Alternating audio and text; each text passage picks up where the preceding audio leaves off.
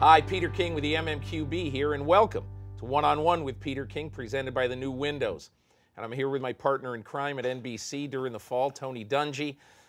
Tony and his wife Lauren have written a new book. Here it is. Look, it's called Uncommon, or Uncommon Marriage, rather. And it's about how to build a strong marriage in days when a lot of marriages are not that strong. Tony, I'll start with that, and then we'll get to some football. My favorite story in this book that America does not know is that you were once arrested and spent some time in jail. The angelic Tony Dungy. You've got a halo over your head right now, and you were arrested, and you got to tell me the story. Well, I wasn't so angelic that night. I was working in Kansas City. I'm a young assistant coach for Marty Schottenheimer. We're working long hours, driving home about 2:30 in the morning.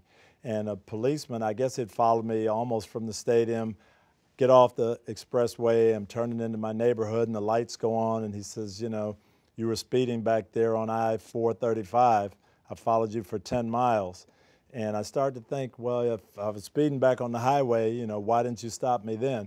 But I'm just turning into my neighborhood. He asked for my ID. You can see, you know, I'm going to my house, and he asked me, what do you do? And I took that the wrong way. You know, I took that as this guy is wondering how I can be in this neighborhood as a black man. And so I just clammed up, and they gave me a ticket. I told my wife, I said, I'm not paying this. I'm going to go to court. I didn't do anything wrong. Went to court, went through the whole thing. The judge said, well, I'm going to find you guilty, but only fine you $5. And that wasn't good enough for me. I said, the principle of this thing, I didn't do anything wrong. I'm not paying. I ended up spending about 6 hours in jail and finally ended up paying about $600, the whole ticket, court costs, and everything else. But it gave me a chance to talk to my kids about standing up for your rights and principles, but doing it the right way. I should have handled it a little differently, but I was going to stand up for my principles. Tony, let's get to the NFL for a couple. You recently interviewed Jonathan Martin, who's at the center of the Richie Incognito, Jonathan Martin storm. When you walked away from there, I was very curious about one thing.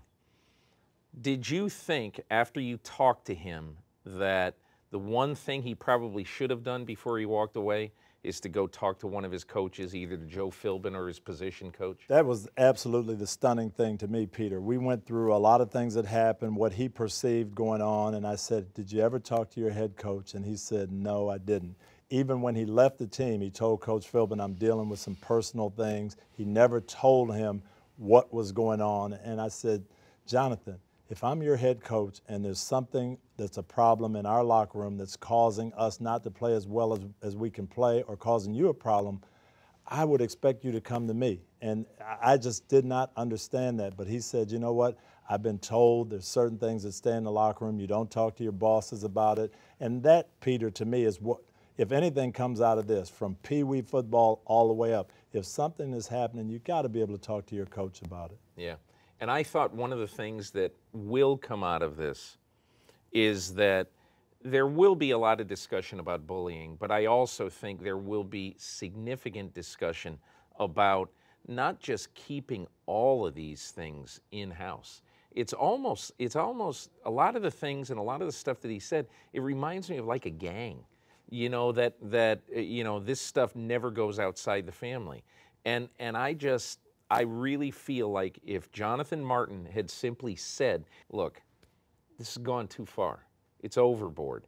And they had the kind of relationship from reading those text messages where, and again, I may be naive, that Richie Incognito, I think, would have said, for the good of the team and for the good of the relationship, okay, I got to back off this guy. He's getting ready to flip out. What do you think would have happened? I agree with that. Or if I know in our locker rooms, the two locker rooms that I was involved in, if he'd have gone to Derek Brooks or Jeff Saturday and said, you know, hey, this is what's going on, but I think it's gone too far and I'm really starting to have a problem with it, one of those two guys would have said, hey, let's get this solved, and gone to Richie and said, hey, I know what's going on and your buddies, but you know, let's analyze this a little bit. And it never would have gotten to the coaches. I think it would have gotten solved by some of that player leadership.